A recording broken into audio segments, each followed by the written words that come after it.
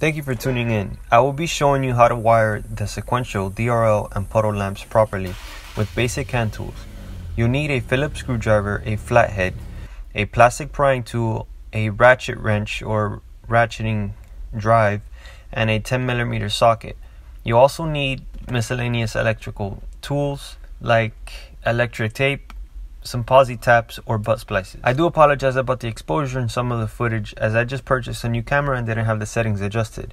Audio was also distorted for some of the footage, so I merged the drivers and passenger install as one install. If you're new here, consider subscribing for more content like this, and as always, make sure to destroy that like button. Alright, so first things first, you're going to push on the mirror here. You're going to see a white clip. You're going to pull inwards on the clip, and then you're going to start working a plastic tool. I use this here to wedge the cap out. Work your way from the base. At this point, you're gonna have just this portion here exposed and loose, and then you're gonna want to kind of pull back and up and pop this right off.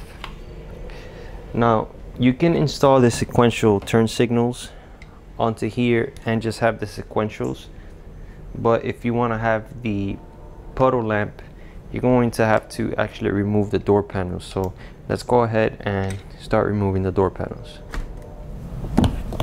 So first thing, you're going to want to lift up here on this cover here that's covering the screw for the door panel. It's a rubber piece. Use a very skinny flathead screwdriver and you can lift it right up. And you're gonna expose a Phillips screw. I'm using a Phillips screwdriver, and that is screw number 1. Now you have another right behind the door handle.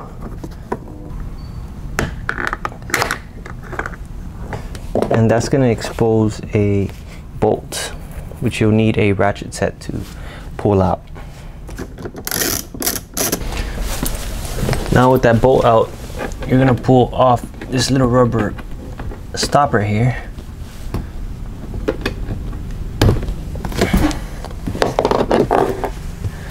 And start pulling back on the door panel.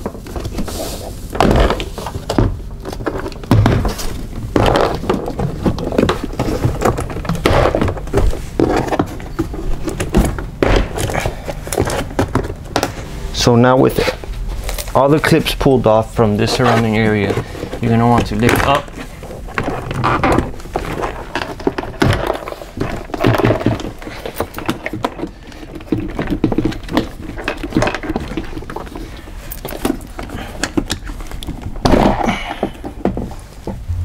Alright, so now we're going to go ahead and remove the OEM turn signal. So now pry down on this black piece here so you can expose another screw from here. Be careful not to do it too much, because then you will break the plastic. Then you're going to want to lift the top up and pull back. Put a flathead screwdriver in here and take this clip off.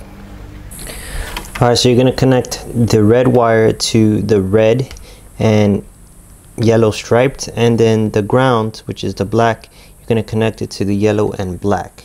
Now if you wanted just sequential, all you needed was that. However, if you want puddle lamps, you're going to have to wire the blue, white, and black into the door handle. Okay, so now we're going to pull this off here and get to 3 nuts. Now with those 3 nuts out, you can pull the head, you can pull the mirror out and unfasten the clip to release the harness. And now we have the mirror out. With the mirror off, you're going to want to take the tape off That way you can run the wires right through the mirror assembly. Alright, so now that I have the sequential power and ground all taped up, I'm gonna go ahead and pass these wires in through here. This will get tucked in here nicely. These wires will get tucked in here nicely. Make sure the plastic film is not underneath. I'm going to try to leave it on so I don't scratch it during the install. And now we're going to go ahead and screw in the screws for the light. So we got the light already positioned and screwed in. Now we're going to go ahead and pass these cables.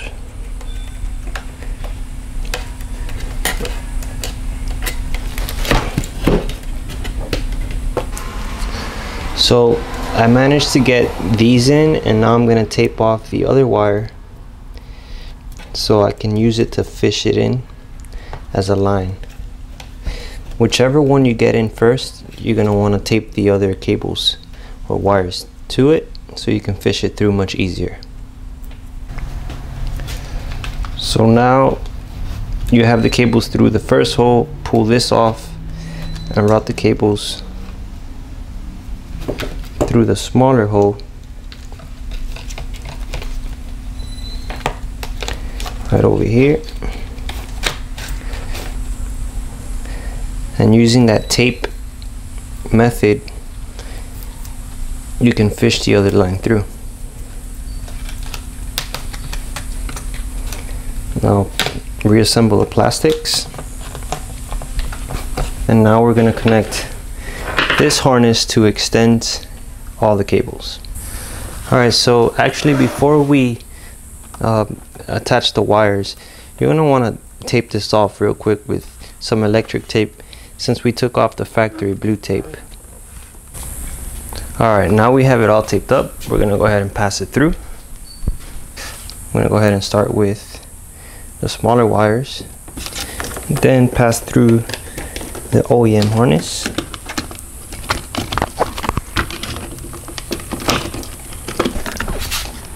Be careful not to let the light fall back. You'll want to put at least one nut back onto the screw. So now that we have the mirror bolted up, the plastic back in place, we connected the harness, we passed through the sequential wires. I pretty much used the harness that came with the lights. I plugged in the pins into the corresponding wires, made sure, you know, I matched up the wires, blue with blue, white with white, black with black. I pushed them in till they locked. At first I was worried that it wasn't going to lock, but it did. If you're concerned about this connection, you could just use butt splices and crimp them. But I pretty much just taped them together here and made sure that they weren't touching, and the way I did that was wrapping the individual wires in electric tape so they don't short each other, and then I bundled them up together here. So now we're gonna go ahead and tap into the OEM harness so we can get power and ground to the puddle lamp and DRL. In order to do that, you're going to want to remove that black metal plate. Now this is the 100% correct way to get the correct lighting and connection for the puddle lamps. If you connect it anywhere else, you're pretty much going to get power to the puddle lamps, and they're always going to be on. You kind of want them on only as a welcoming light. And the plug that you're going to connect it to is right here. This is the harness that you want to tap into, right over here. So what you're going to do is just slide it off, or you could just unclip it. Take this electric tape off, pull back on the insulation, and expose the brown wire and the black wire. Now what you want to do is actually pass the cables through this grommet, and I found the easiest way to do this is to get a very thin pin-sized screwdriver, and I pretty much punctured a small hole into the grommet. Okay, so I ended up cutting the wires. I also spliced them open, and I'm going to connect the blue wire to the purple, and I'm going to go ahead and actually pass the cables through the grommet. Alright, so after everything here is connected, I removed the black plate to expose this harness here. You tap into the gray wire being ground, and then you tap into the brown being positive. I pulled this grommet off, and I made a small micro puncture with this right here, and I tied the wire to the end of the tip, and I pushed it through. Then using that tape method, I fished the other line right through and I pulled it. And now I'm gonna put this into the hole and then wrap it around this entire harness. That way it's out of the window track and it doesn't get caught. Alright, I ended up switching cameras, that way I can get in here. As you can see, I wrapped it around that harness and I tapped into the correct wires. Now what you're going to want to do is connect this back. I'm going to wrap this in electric tape just so I don't have any exposed moisture or water getting inside the posi taps. So now slide this back in place here, and now let's route the blue cable and tap into the purple one here, which would be the DRL. This is the power to the DRL's purple wire with the blue. Now let's go ahead and tidy this all up. Boom, just like that. I ended up, you guys don't have to do this. I just wanted a nice neat look, so I ended up wrapping the blue and the white and black wires and blue as far up as I could here, all the way up to here. I tie wrapped it to this harness here, and then the blue one I just pretty much passed it through the factory clips here, ran it down, and I wrapped the posi tap. So now I'm going to put everything back together in reverse order. Metal plate, please make sure that this is actually not rubbing with the window track. Make sure that you have it routed correctly. So put the metal plate back on, all 10mm bolts, and then put the door panel back on. You're going to want to put the door panel first from the top down so it clips onto here, and then lightly tap around the edges, and then your screw and bolt. Before you install the mirror cap back, just make sure that all the lights function. I already made sure that it does, so I'm gonna go ahead and install my brand new carbon fiber honeycomb mirror caps, and voila.